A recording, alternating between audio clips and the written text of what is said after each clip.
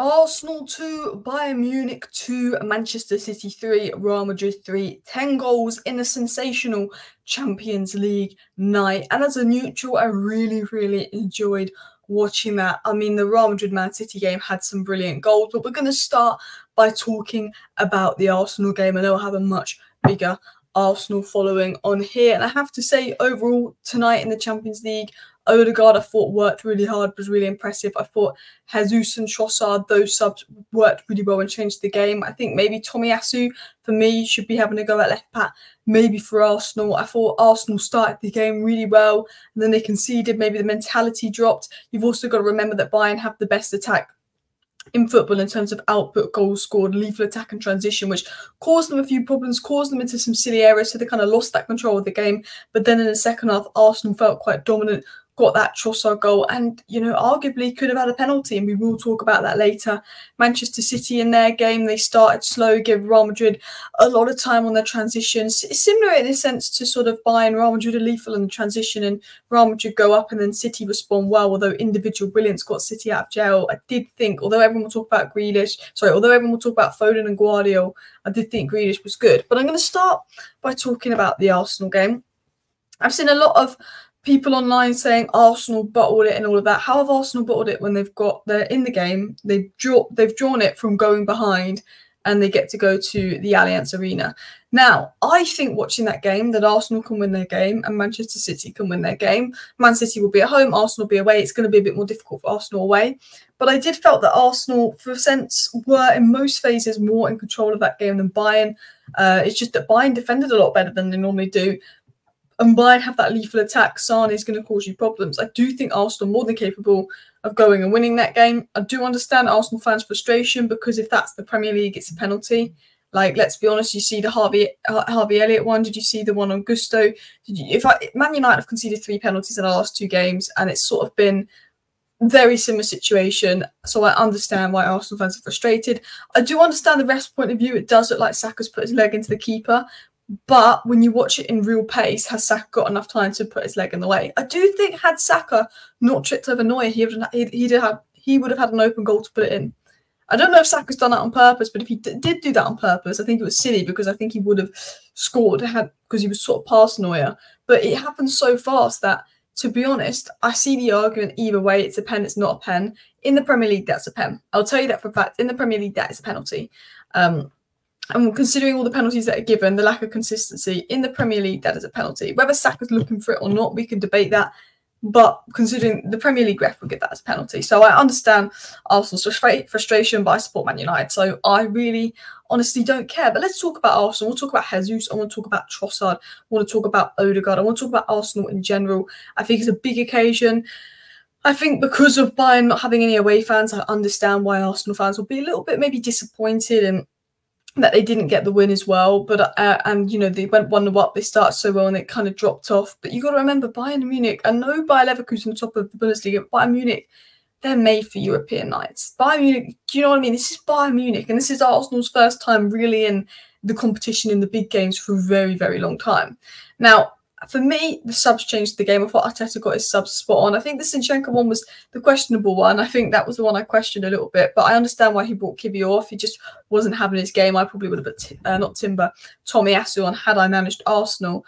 But I thought the Jesus and Trossard sub was really good. I like Martinelli. I think Martinelli's a very good player, but he wasn't on it today. I also think Jorginho and Rice can work in the big games, but I still think that Rice's best role is a 6 rather than him having to go out wide and in these ball carrying positions. But I want to talk about Jesus. How good is Jesus in tight spaces? Bayern defended really well. Bayern were not giving Arsenal space. Bayern probably know if you give that Arsenal space, if you give that Arsenal attack space, they'll score goals. And Bayern defended well. But I thought Jesus and Trossard are 2 players that are really good in tight spaces, really good in central spaces, good technical ability. And that really changed the game, because obviously lovely assists from Jesus, fantastic work. And I know he's not the best finisher, but Jesus' all-round game was brilliant. And I was saying at half-time, they're crying out for Jesus. You could see they were crying out for Jesus in that game. He's so good in tight spaces. But Trossard, man. Trossard was one I wasn't sure about when Arsenal signed. I thought that Mudryk would be a better signing than Trossard, and I got that wrong. However, I do think if Mudryk had gone to Arsenal, a bit like how Arteta's revived Havertz, Mudryk would be a different player at Arsenal. I do think Mudryk's actually a good player. But Trossard has 13 goals for Arsenal this season. Only Saka has more. Considering that Trossard's basically been a super sub a lot of games this season, if he's starting and playing minutes all the time, he could have 16, 17 goals for Arsenal. Plus, Saka takes penalties. He is clutch. I think in terms of finishing, Trossard is probably the best finisher Arsenal have. Now, the one thing I will say is I think today you saw Arsenal why they would maybe need someone like Gyökeres, because I felt that Arsenal sort of controlled the game better and the better team in all phases of the pitch. But Bayern are the more dangerous team, if you get what I'm saying, because they've got players of the quality of Kane and Sane, but particularly Kane, that finisher, that poacher.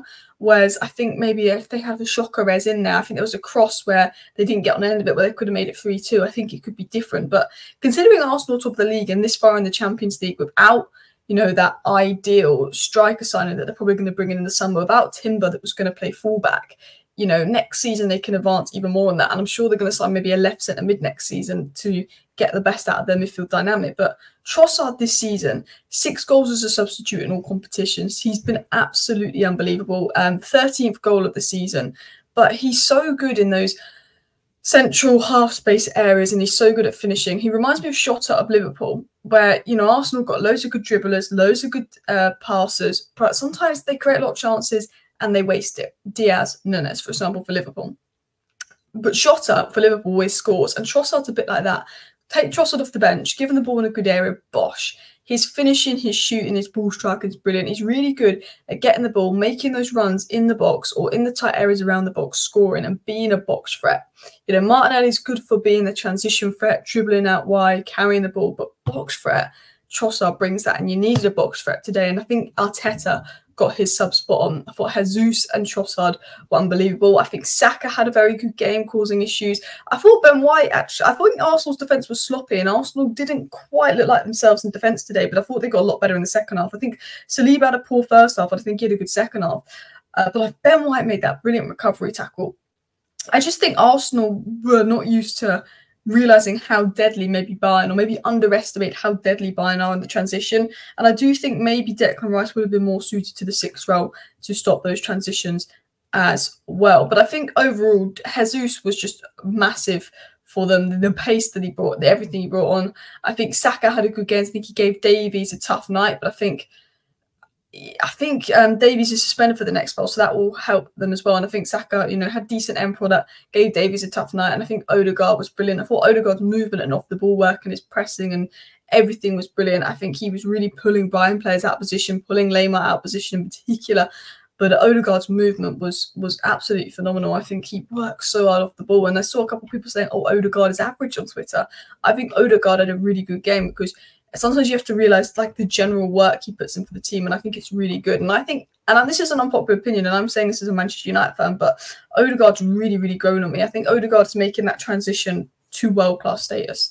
He's not, I wouldn't say he's world-class yet because you've got to do it consistently in the big games, but he's showing like today, big game, he steps up. I think Odegaard can be world-class. I think you can argue Odegaard is world-class if they win the league, if they win the Champions League. I think you can say he's if they win it, you can say Odegaard's world-class. And I think Arsenal can win it. I think they can go to the Allianz Arena and win it. I think the problem for Arsenal is it's more of a mentality test that they haven't been in this competition for so long. Maybe they're underestimating how good Bayern are because Leverkusen are top. Like, you know what Harry Kane can do.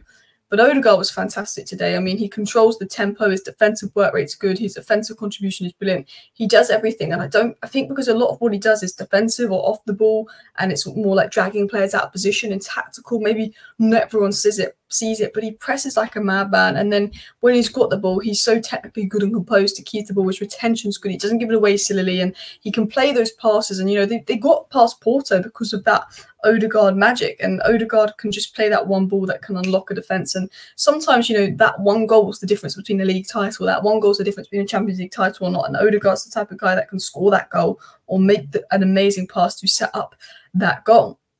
So that was sort of my review on Arsenal. I now want to move on to Manchester City. If I was going to sum up the Arsenal game, they started well, conceded, dropped off a bit.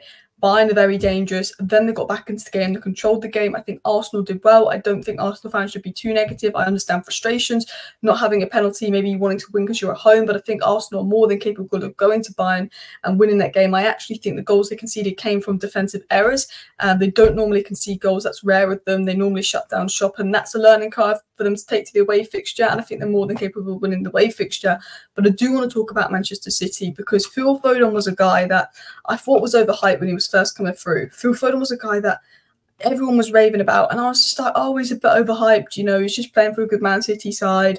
I think, you know, I was a massive fan back in the day, not anymore, of Greenwood. So I used to be like, Greenwood's going to be clear of Foden. I have tweets where I've said that Greenwood's going to be clear of Foden and Saka.